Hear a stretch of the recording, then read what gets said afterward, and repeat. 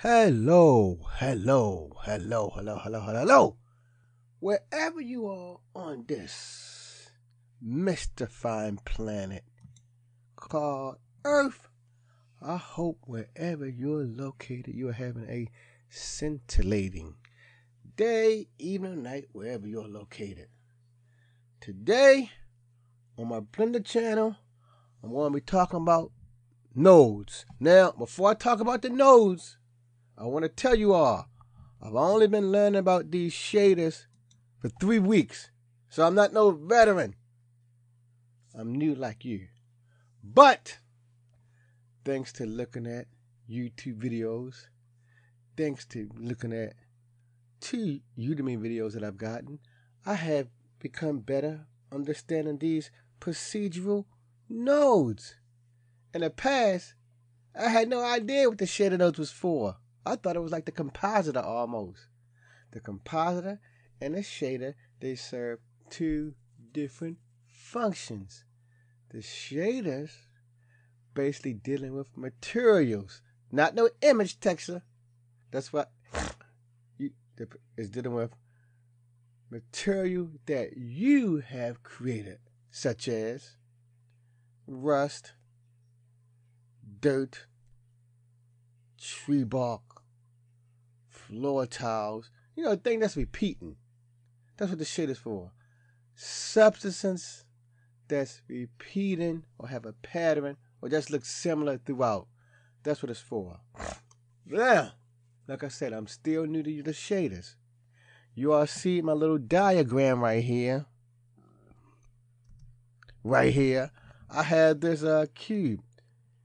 It's usually associated with the texture coordinates, but since I'm still new, many YouTube channels flash this cube right here with the various colors, these flashes.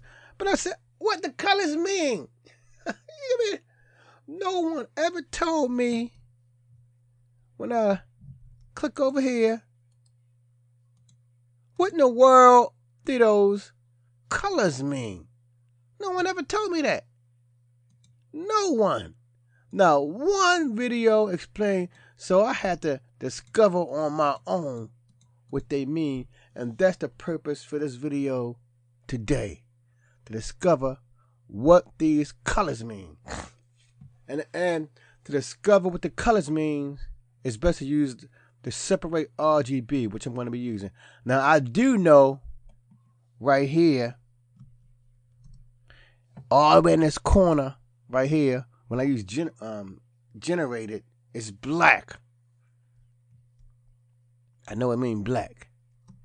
And I know black means when it comes to the bump map,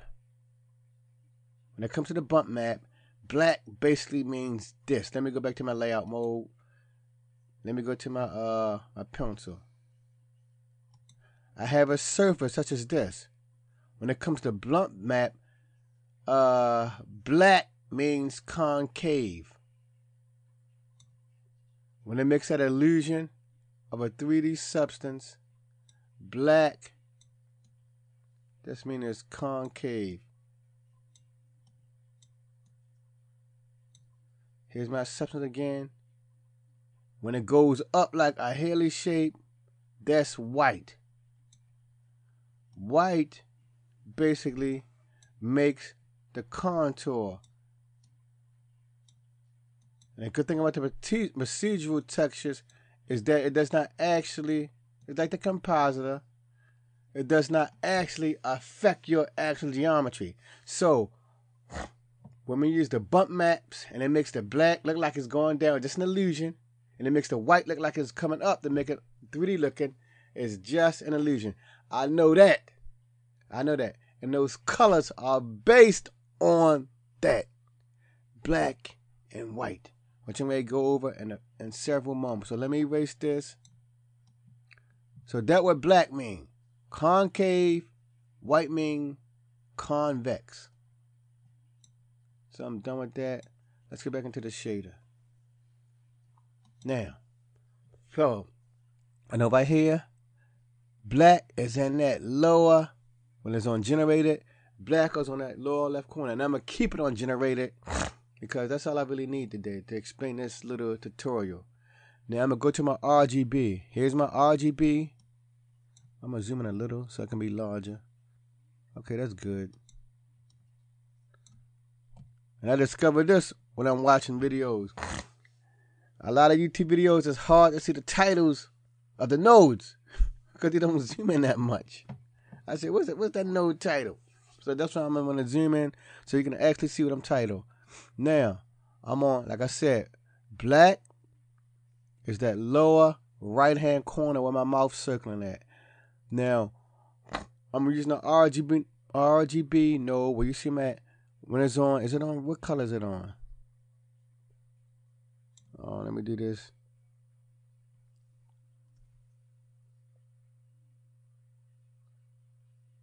Oh, it's not even hooked up to nothing. Okay, there. All right. That R mean I want to pay attention to the red. Let me hit M to mute it. So we can look at it again. Anything that has red in it, that top has red. This side has red. Definitely right here has red. When it turns red, it's going to turn white. Let me hit. I'm going to again.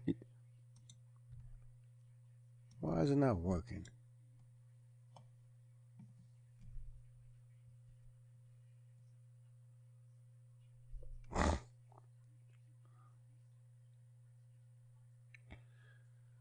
It's not working the way I want. Okay, there it is. Let me mute it now. See? The top is red. Unmute it. Now it's white. Now, this side that has blue, it does not have any.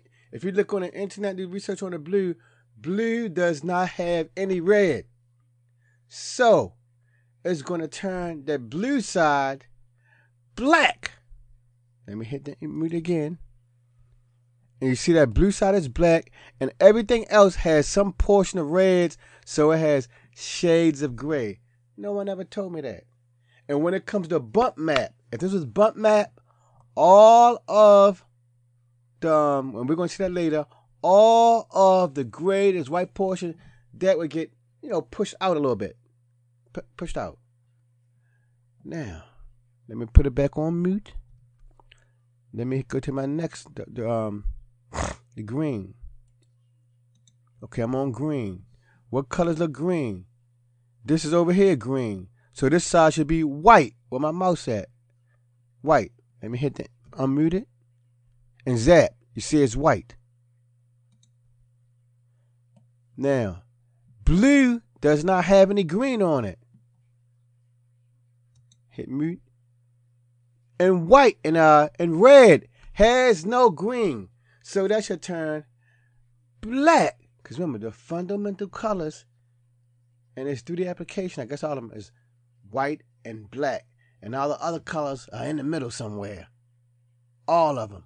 So, red doesn't have any green in it, so it should turn black. Hit it again. Hit M. And there it is, black. Everything else that's white has some green in it.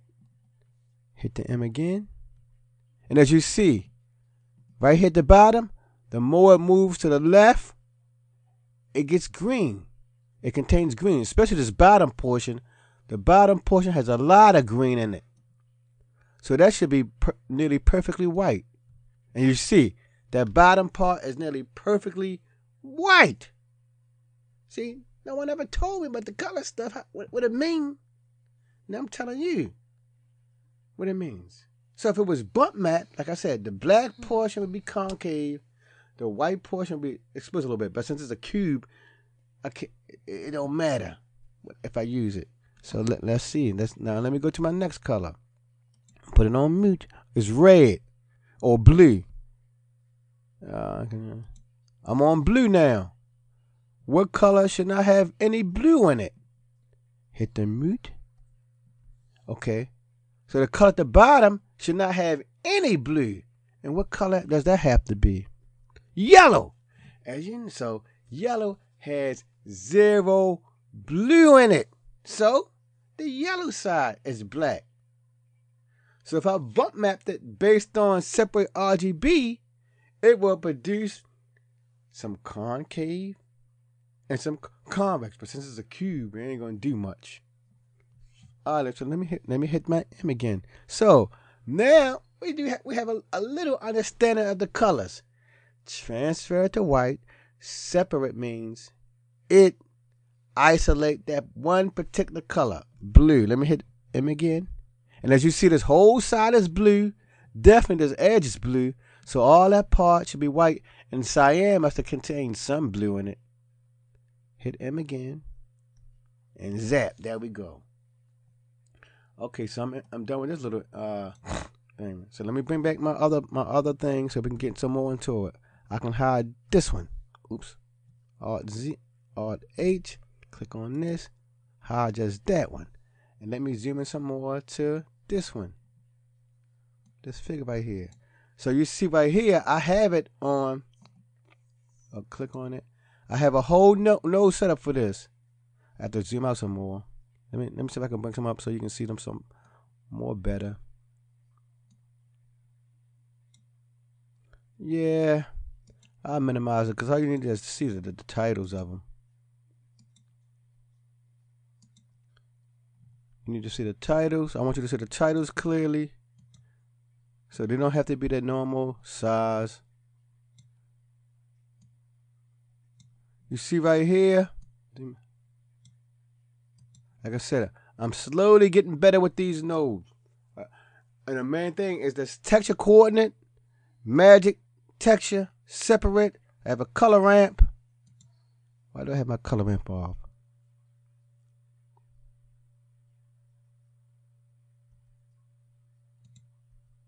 Okay, good.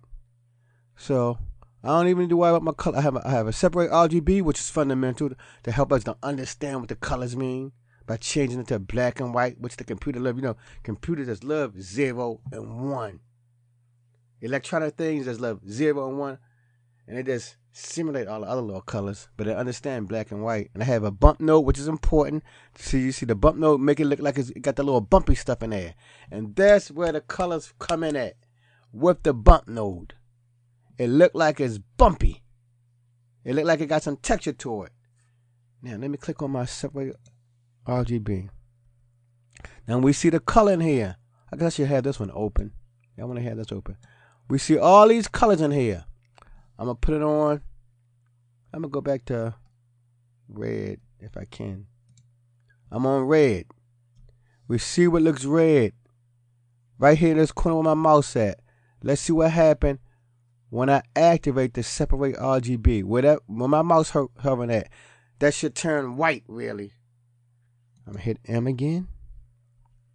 And zap. Where it was red at. And anything that contains red, it's all white. It's all white.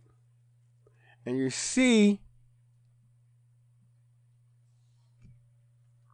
well, it don't look bumpy anymore. Oh, maybe because I turned my color ramp off.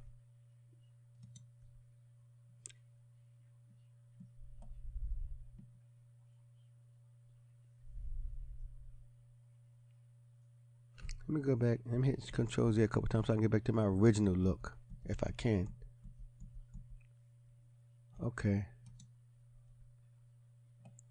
Yeah, this is my original that I wanted right here. Where it looked like it had some texture in there. I turn off. I hit the M. It like it got some texture to it. It looks three-dimensional. I hit M. And we see everything that contains red in there. Oops. Oh. Okay, so different colors make it look more different. But all the red has been turned white. Like up in these edges. Inside of it. Hit M. Turn white. Let's go to my next one. Shift. Click. I'm going to green. Now that's how I look when it's green. So it's isolating all the green and making all the green look white. Let me turn it off. Let's see where the green at.